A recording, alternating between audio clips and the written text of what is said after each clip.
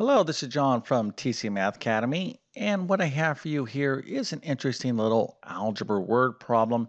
Matter of fact, let me go ahead and just read the problem. It says 7 times the sum of 3 and a number is equal to that number plus 1. What is the number? Now, as I indicated, you will need to use some basic algebra to solve this problem, but I really don't want to give you too many more hints because I want to give you a full opportunity for you to solve this all on your own.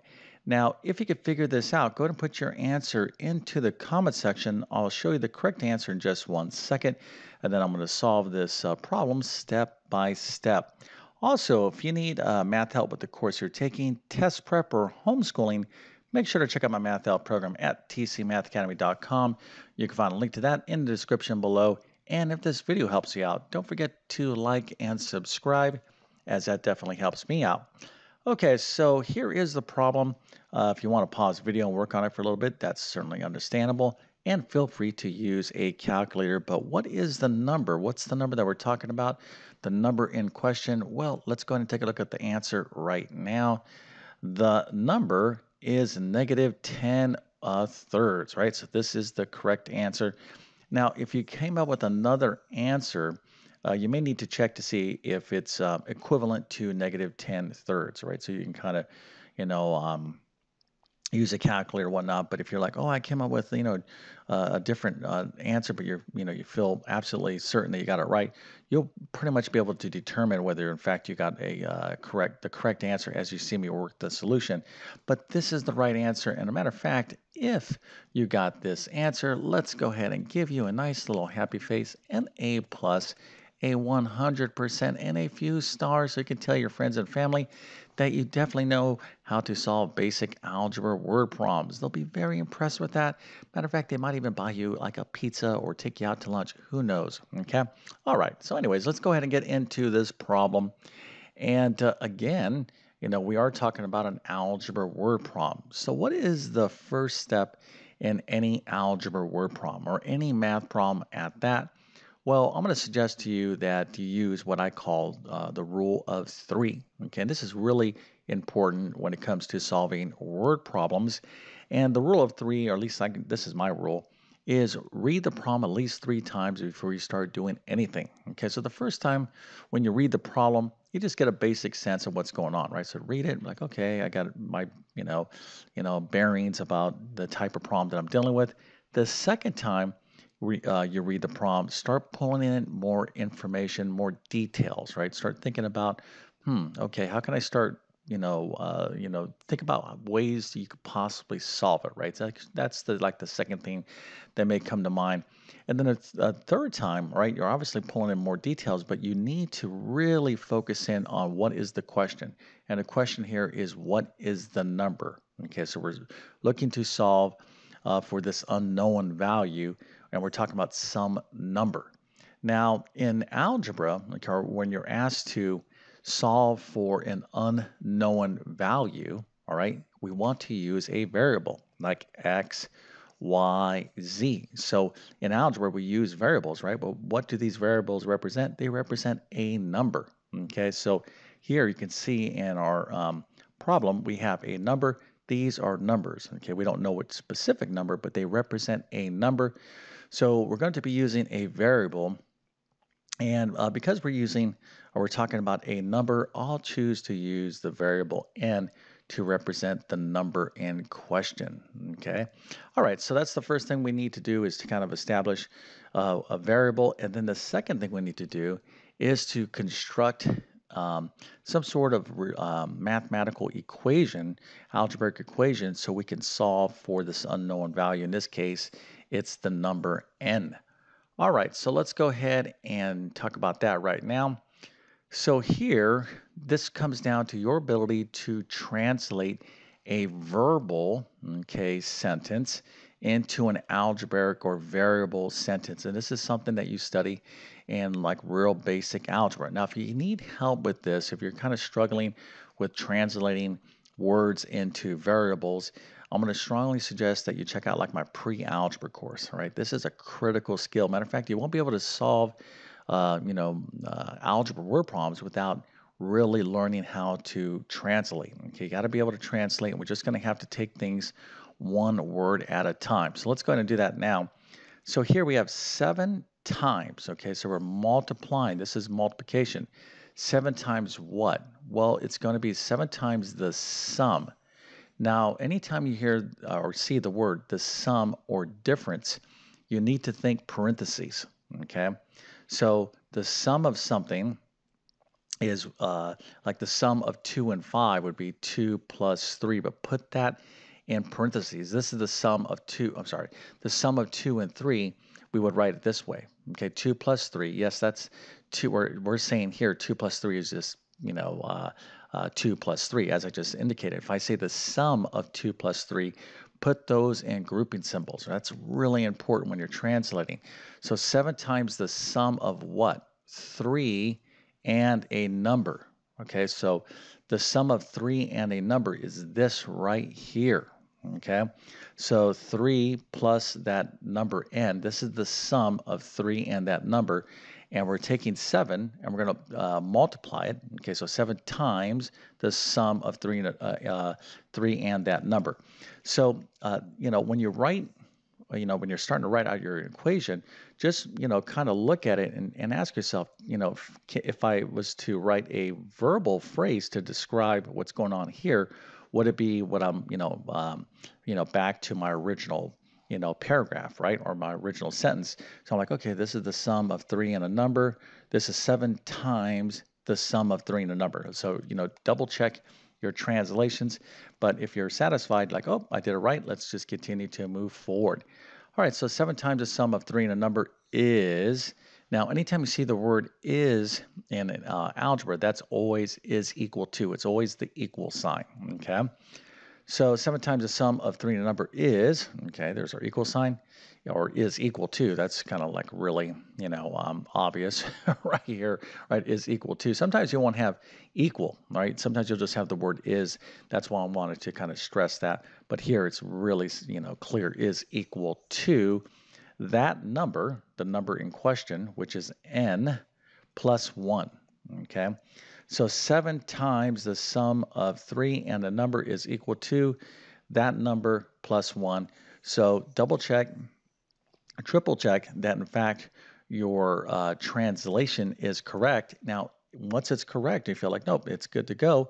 The next thing we want to focus in on is solving this equation. So let's go ahead and get into that right now, because that's how we're going to figure out what n is equal to. All right, so how do we solve this equation for n? Well, the first thing we need to do is apply the distributive property. So that's going to be 7 times 3 is 21, and 7 times n is 7n. Okay, so that's the first thing we need to do. That's equal to n plus 1. So when you're solving equations, right, and you see a situation where you have to use the distributive property, i.e. a number outside of a sum or difference, this is almost like always the first step. Now, once we take care of this, we now need to focus on getting all of our variables on the left-hand side and all of our numbers on the right-hand side. Now, there's no combining like terms on either side, so we have 21 plus 7n is equal to n plus 1. So let's go ahead and start working the equation to get all of our variables to the left-hand side. Okay, so here I have this n over here. I want to go ahead and move it to the left. So I'm going to subtract n from the right-hand side. So n minus n is 0, kind of basically gets rid of that. But whatever I do on the right-hand side, I got to do on the left-hand side. Remember, that is the golden rule of algebra. When you're solving equations, you can do pretty much anything you want as long as you do it equally to both sides of the equal sign. Okay, it's very much like a balance scale, right? So you have something in balance, you can add or whatever weight or take off whatever weight you want on the scale as long as it's the same amount. Okay, it's not going to disrupt the balance. Equations work the same way. All right, so here I'm going to just go ahead and subtract n from both sides of the equation. Now you're going to add down in a column manner. So 21 plus nothing is 21. 7n minus n is 6n. And then n minus n is 0. We don't need to write that. And then 1 plus 0 is just 1. Now, The way I'm writing this equation, the format is the way I'm going to suggest you do it. Okay. So you should try to kind of emulate or model the way I'm solving equations. Okay. This is a great format. There's a few other ways, but you should strive to have your work look just like mine. All right, so here we have 21 plus 6n is equal to 1. We have all of our variables to the left, but now we got to get all of our numbers to the right, so we're going to have to scoot that 21 over to the right-hand side. So let's go and do that right now. So how can we do that? Well, we can subtract away the 21 on the left-hand side, but again, whatever we do over here, we have to do over here. We're going to add down in a column manner. So positive 21 minus 21 is 0. 6n plus nothing is 6n. Positive 1 minus or plus negative 21 or minus negative 21 is negative 20. All right, so now we're down to a basic lovely one-step equation. So how do we solve for n? Well, all we're going to do is divide both sides of the equation by 6. So you can see that work right here. Again, doing basic equations here, basic algebra equations. We call these linear equations. So anything that you're not sure about, I have a ton of additional videos on my YouTube channel that you can review, but if you really need like a good, strong, formal course of instruction, definitely you probably want to go directly to my pre-algebra course. I also teach this in Algebra 1 as well, all depending on what level you're in. Okay, so now we have 6 divided by 6. That's going to give us that 1n or n. And so 6 divided by 6 is 1n. Now, you don't typically write variables like 1n, or, you'll just write it as n. But just, as just so you're aware, okay, just in case if you forgot, there is really a 1 in front of that. Okay, so we don't write it, but, that's why we're dividing both sides by 6, because 6 divided by 6 will give us that 1 or just n, okay? All right, so now we have negative 20 divided by 6. So if you got this as your answer, okay, I'd still definitely give you a nice little happy face, but I might have to give you like an A minus. I know some of you might be kind of upset about that. You'd be like, hey, what are you talking about, Mr. Math Man? I got this correct. You're like a mean math teacher. No, no, no. Listen, anytime you have a fraction, you must fully reduce that fraction. That's not really like an optional thing when it comes to, what your math teacher wants to see. You don't want to give your math teacher something like, okay, here's my final answer, 100 over 200. All right, they're going to be, a little bit angry at you. Not angry, but they're going to be a little frustrated. They're going to be like, hey, can't you just give me 1/2? Because I want to make sure you simplify your answers. Simplification is really not like an optional thing in mathematics, right? So just don't, for lack of a better word, don't get lazy, right? Look at your answer and be like, can I write it simpler? What do I need to do? So here we have negative 20 over 6. We can reduce that to negative 10 thirds. Now, let's say some of you are like, well, I don't know if I got this right. Everything looks good. Well, you can always check your solution. Matter of fact, let's go ahead and do that right now. This is optional. You don't have to do this, but let's just do it for the fun of it. So I'm saying that number, okay, in this particular problem is negative 10 thirds. Now, assuming we translated the word problem into the correct equation, you're saying, no, I know I did the translation right. Well, let's just go ahead and check this solution into the translation. Okay, so we're going to go ahead and replace these n's here with this solution, negative 10 thirds, and we're just going to verify it. So let's go ahead and do that right now. So again, I'm replacing the n's with negative 10 thirds, and we'll just do this lovely math here. Okay, so let's go ahead and focus in on this. We have 3 plus negative 10 thirds. Well, I can write that as 3 over 1.